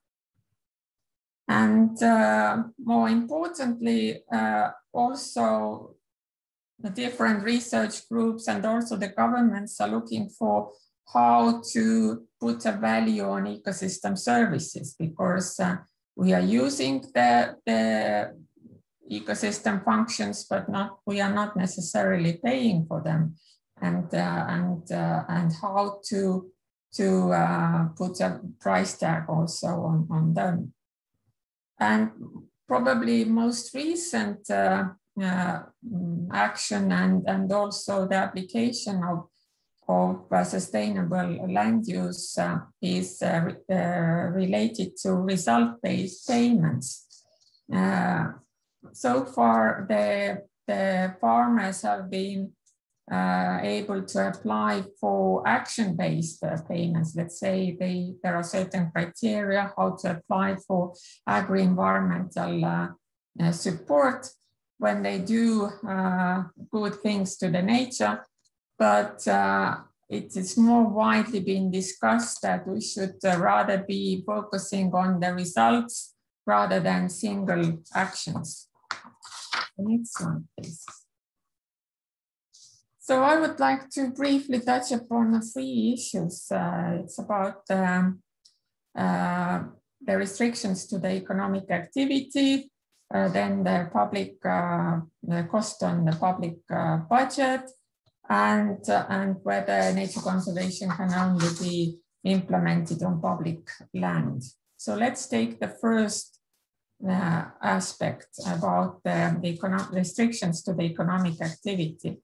The next slide, please. And perhaps also already we can go to the next one. There are certain economic restrictions because the primary aim is to conserve the species and habitats. So not all the economic activities can be implemented or not at the amount and scope as they perhaps were envisaged by the developer. But it's not about losing jobs. The jobs are actually created somewhere else. They are not created in the industry, but they are created in the forestry, in the agriculture, in the nature tourism. And also those who are not necessarily involved in those sectors but own the land, and they can't use their land as they perhaps would have liked to because of the nature conservation limitations, then the countries, the governments are also compensating for those restrictions. The next slide, please. So yes, the public budget is important because nature conservation is a public good, is a public activity, and it's expected that all the society contributes to that.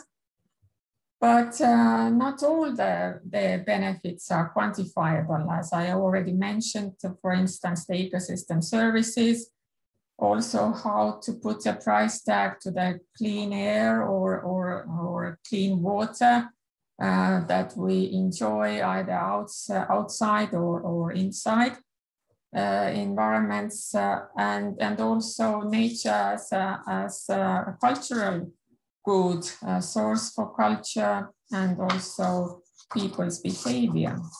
The next one, please. As to the public land, yes, again, this is partly true because all the governments across Europe have found that implementing the nature conservation objectives are more easier, more straightforward on public land than on private land, because the private landowners may have different objectives of using the land.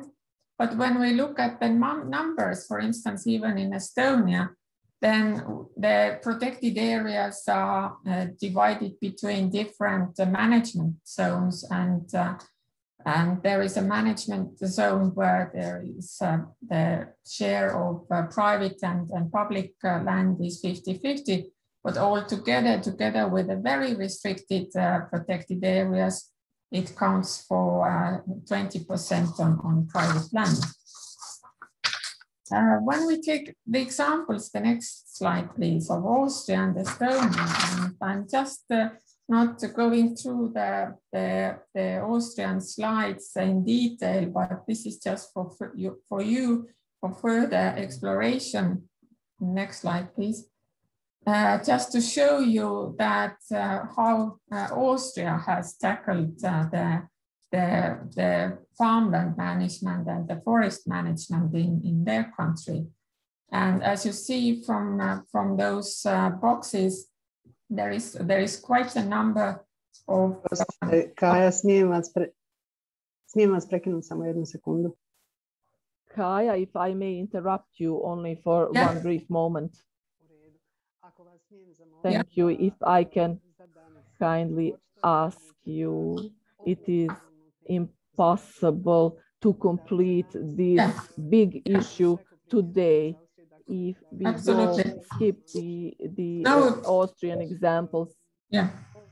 So just I kindly ask you to go back to Estonian example and then to have some time left for us for discussion. Thank you. So just to conclude the Austrian case, you can study that how the Austrian government is also paying supplementary, or as they call premiums, when the farmers are doing or taking agri-environmental measures that are good for the nature.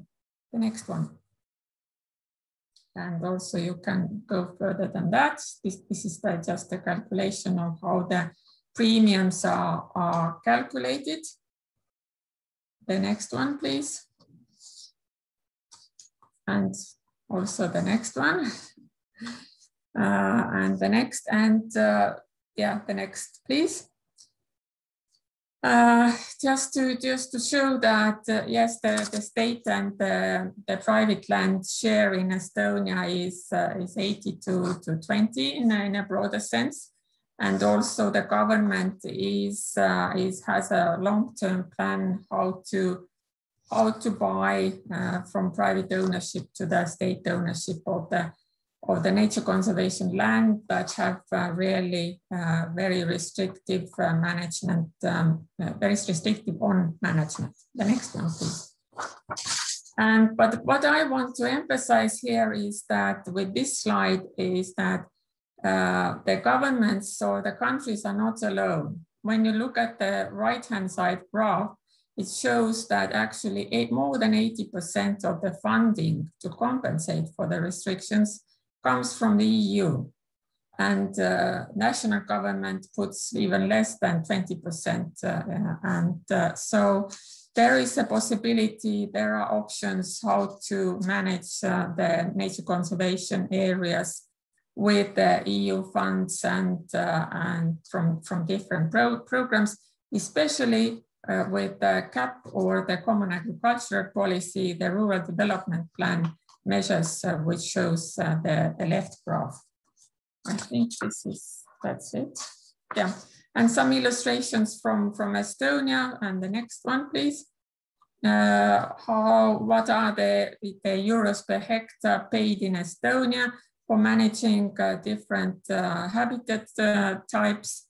This is on annual basis, and these are quite motivating for the farmers and for the landowners. So please study those slides. There is also compensation system for damages occurred by the protected species, and so these systems are all in place and very helpful to also to alleviate the restrictives from nature conservation. Thank you.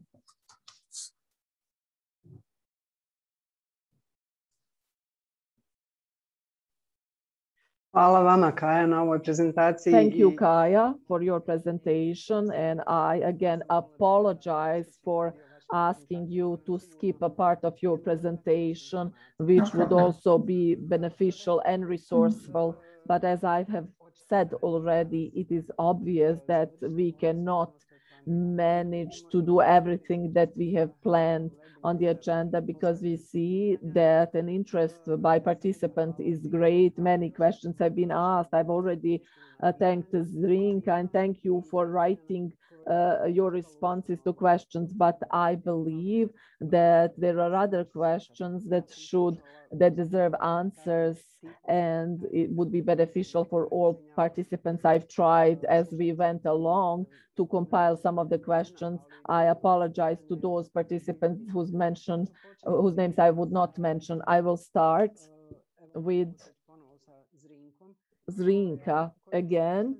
And some questions were asked of her about the usability of our current plan for Natura 2000. You've seen from the presentation that Bosnia and Herzegovina has a plan for Natura 2000 identified based on reference literature. And the question for all of us, what's next, how to proceed? Thereafter, I can ask the next question. Please be brief in your responses. We don't have much time. Another question for you, Zrinka.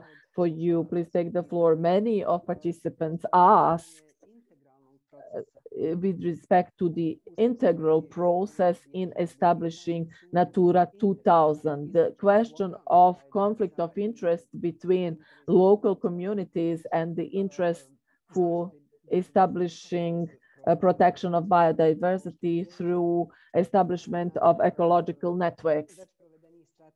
The questions of the strategic assessments, what is a quantity, how to plan it in the next 10 years, strategic assessments, and with respect to appropriate assessment and so on. Can you please elaborate and give specific responses to our participants? I'll start from the last one. I forgot what was the first question already, but the last question you asked, it is a process which requires time, and we are still in the process for spatial plans. Our spatial plans are not aligned with requirements for the Natura 2000 implementation. In many parts thereof, when we authorized persons work on appropriate assessment on the project and the ecological measures, we have a problem where a plan has envisaged something but will not be implemented with significant impact.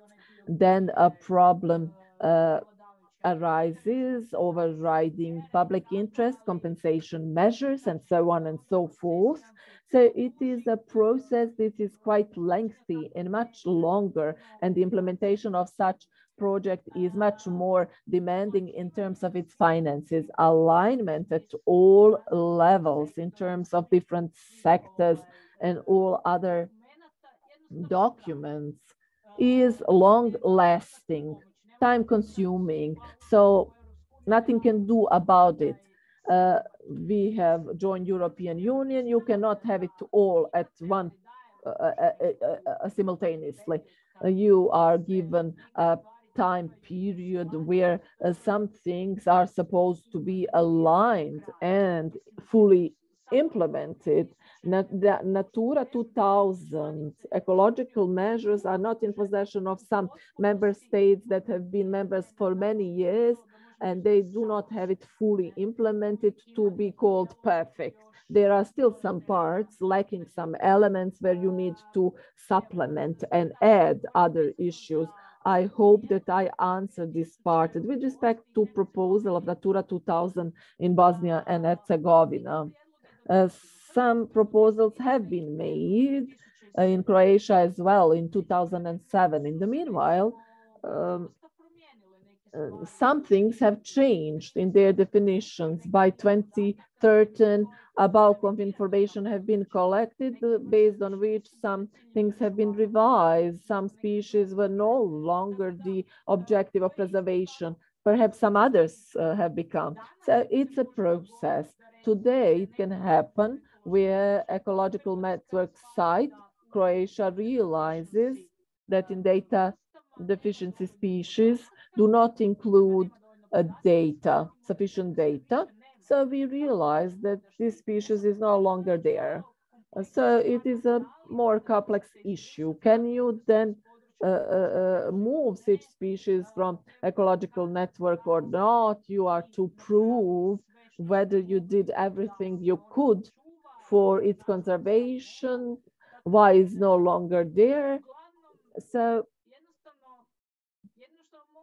the only thing that I can say, collect data, try to collect and to designate based on the known data.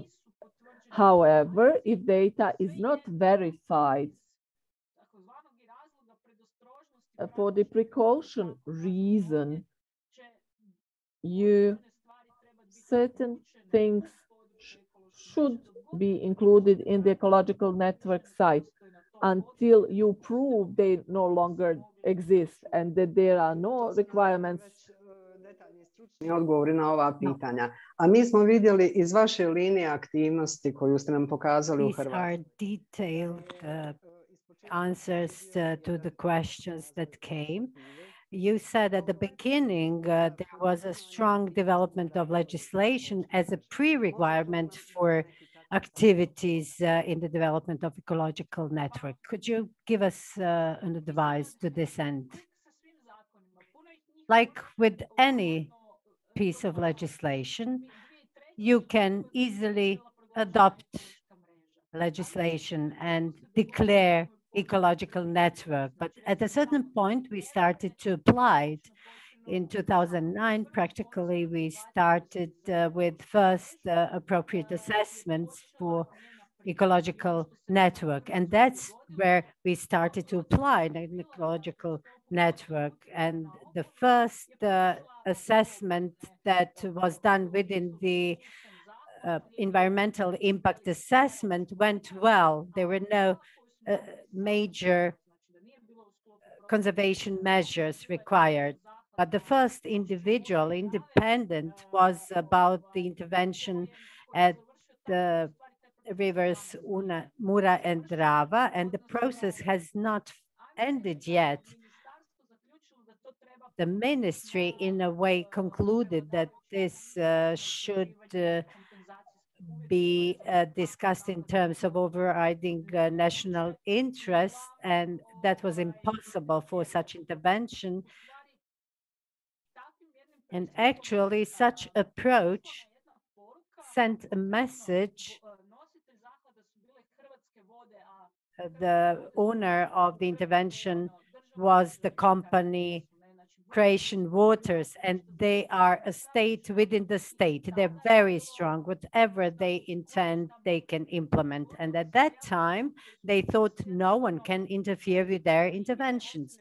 And what happened was that the appropriate assessment actually stopped their intervention, and that everyone realized, well, this is something we will have to take into consideration. Maybe one brief question. Who is funding the appropriate assessment in Croatia? The investors do, the investors. It is much clearer now. Thank you very much for both your participation in this webinar and your assistance and your answers. We've seen that there is a lot of interest in your answers. Now, may I ask Kaya to provide some answers to questions asked from her. First of all, I've seen among the questions sent by our participants, the point that there is a need to better understand the relation between protected areas and ecological network sites. And also, there are areas which require funding from the companies which manage the ecological network. And also, if you could come back to the end of your presentation, the benefits for the population from the establishment of ecological network. Our goal is to obtain as much information as possible about the benefits, not only for biodiversity, but potential economic benefits for the population which live in the territories covered by ecological networks and neighboring areas. Kaya, please. Yeah, thank you. Probably it relates also to the previous question and this especially with the timing. The timing is very important because when let's say Bosnia and Herzegovina has submitted a list of potential SCIs or SPAs to the European Commission, and now let's say the forest has been felled, the waterways have been changed, so there are major changes in the natural environment, that the species might not be there, the habitat is not there anymore. So this is an issue between the Commission and the country, whether this area can be restored or it should be excluded from the Natura 2000 network list. So this is just a comment, my comment to the previous question. But as to the protected areas and the ecological network, for instance, in Estonia, we have 23% of the territory protected, and Natura sites are a little bit less than 18%. So there is 5% of land which is not in the Natura network, in this, as you call it, the ecological network, because every country has history of protected areas. Mm-hmm. There was no need to exclude them and to do it purely as Natura network, but this is our heritage. This is our natural heritage, and this needs to be protected as well. However, as I explained, there are certain and very different rules for Natura network and for the national network of protected areas. And this should be taken into consideration. As to the benefits, the last question, and yeah, for the people. So as I said, actually, when you put everything on the table or even in the same Excel table, you may find that the benefits outweigh the restrictions. Because as I explained, that there are lots of different possibilities when you become EU country to apply for funds, to apply different measures on top of the national budget. And as I showed, even the 80% comes from the EU, and not necessarily for the nature conservation, but through the the farming and agriculture and rural development, which is the biggest budget in EU, comprising about 40% of the EU total budget.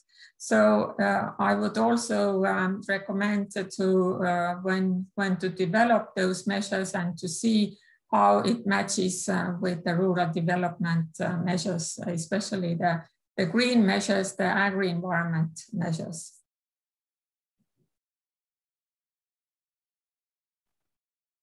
Thank you very much. I think these arguments can serve a lot to the benefit of development of ecological network.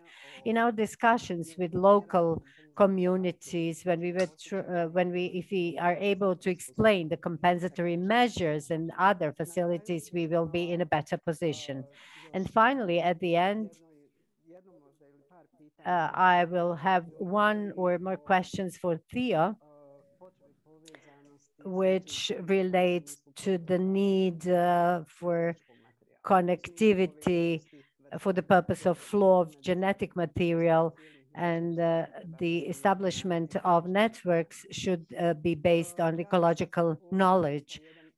I would like to highlight a specific point in our country, which is regulated by the law on nature conservation in Bosnia and Herzegovina. I guess the approximation process will be in form of special ecological networks, which will be connected into single BiH ecological network. And the issue of connection of these small parts of ecological networks in Bosnia and Herzegovina is very important. Can you give us an advice how we can work on development of a single network which comprises some individual parts? Theo, please, Theo. Yes. Well, it's a bit a general question. First of all, it's very important to have a basis with good maps. As we saw from Croatia, they had a very good database established with vegetation sites, the protected areas. So that is an important basis. And a second step is to define which species are really targeted or which ecosystems are targeted for an ecological network. And in the case of Bosnia, I can indeed think of the forests as important habitats, as well the semi-alpine areas, they are quite important as well. They are very particular for the flora and very rich as well. And I guess also the wetlands and aquatic habitats are an important ecosystem. That are the first ecosystems that come to my mind as focal. And based on that, you should identify which species are protected within those habitats that can form a kind of leading species to develop the network for. Like in the Netherlands, we had, I showed examples of the ecoducts, and those were very much developed for the roe deer, which was the largest mammal in the area. So you look at where are the roe deer now, where are good adjoining areas that should be or can be linked by solving the bottlenecks with the highways. And based on that, we made we identified locations for the ecoducts. So yeah, that would be my approach. First of all, make sure you have your data in order, collect it and store it and make it available digitally, like in Croatia was done. And well, I'm sure you're also on your way of developing such databases. Second, identify most important ecosystems which are relevant for your country. Well, the different units, in fact, as well, because it's quite complex in Bosnia. And thirdly, identify your focal species where you will work for, and be sure that for instance, if you establish a network for the brown bear, many smaller species which have the same habitat use as a brown bear will benefit from the same network. So it's not one species that you work for, but a larger group of species, a trait that is kept covered then. And the species itself, if you make sure that it is an appealing species, like a fish otter in many countries, people like the fish otter. If that is a leading species, then you will also work on the acceptance by stakeholders, by, well, the policymakers, etc.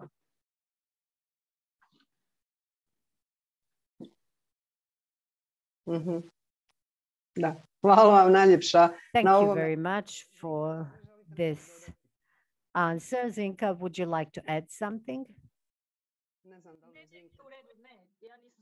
No, I did not understand that the question was asked from Pia. I see that we have some other questions, but at this point we don't have more time to look at them and to address them. But I do promise that Professor Mataruga and myself, we will look at them. We will try to answer the question or link these who are persons who ask these questions with our experts. And as we are coming to the end of our webinar, I would try to briefly round up what we've heard from the presentations and the discussion. Going back to the beginning and the points made by Kaya in the first presentation, the legislation is a crucial requirement for any further action. What we have also learned is that the integrated approach and cooperation with other sectors horizontally and vertically is also crucial precondition for development of further actions. We also heard from all our panelists that the ecological knowledge are the basis, and the use of this ecological knowledge in the development of these networks are indeed the basis. And what we heard today about the appropriate assessment, the need to develop strengthen capacities, and the question from our audience about the relation between the management plans and the establishment of development of ecological networks tell me something. And that's that today's webinar is just a beginning of activities in this highly complex process. And I think that this webinar came at a good time. We are developing the environmental strategy, which comprises a biodiversity chapter for the next 10 years. We should use and grab every possibility and chance to meet as much as possible to develop our knowledge and skills for the process we all need to contribute to, and that's then we will be in a position to show something to the decision makers. We have different stakeholders from the non-governmental sectors, governmental sectors, students, and we should focus on prioritizing actions that need to be taken. Of course, we will seek to pursue establishment of ecological networks. That's our goal. At the end, I would kindly ask Mr. Mataruga to address you, to share with us his conclusions. Professor Mataruga, back to you. Thank you, Professor. Last weekend was very nice, so I spent it outdoors and caught cold. I will not take too much time. I have try to sustain, to ask questions and participate in the discussion, I wanted to allow more space to our panelists and to the audience of this webinar. I absolutely agree with the conclusions of Professor Barudanovic.